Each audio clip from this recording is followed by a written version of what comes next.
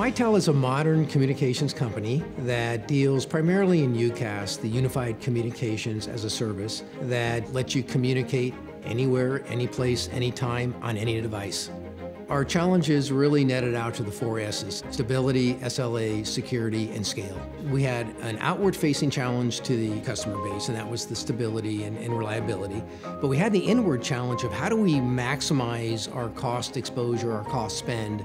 Google Cloud VMware Engine is really solving the stability and the reliability platform challenge. That really is the key that they brought to the table. The fact that not only could we reach stability, but we could reach stability very quickly and be validated by our customer base. Our big goal was to not only stabilize the platform by using Google Cloud VMware Engine, but also stabilize it by the way we were monitoring and instrumenting it, getting real-time information to make sure that A, the service was available, and B, it was performing to the customer's expectation. We brought in RiverMeadow, which really helped enable the movement from our data centers into the Google VM environment. We actually had a goal to complete this project in about 9 months. We completed in less than 6 months. It moved very, very quickly.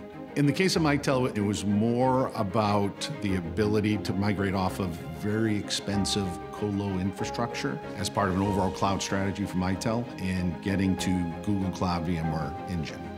We started with about 30 data centers.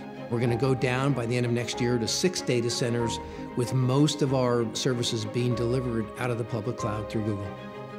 Our customers have been impacted, as you might imagine, in a very positive sense. They've noticed the change in terms of our ability to deliver compliant SLA. It made us feel like we finished what we had started and we delivered to the customer what we had promised to deliver.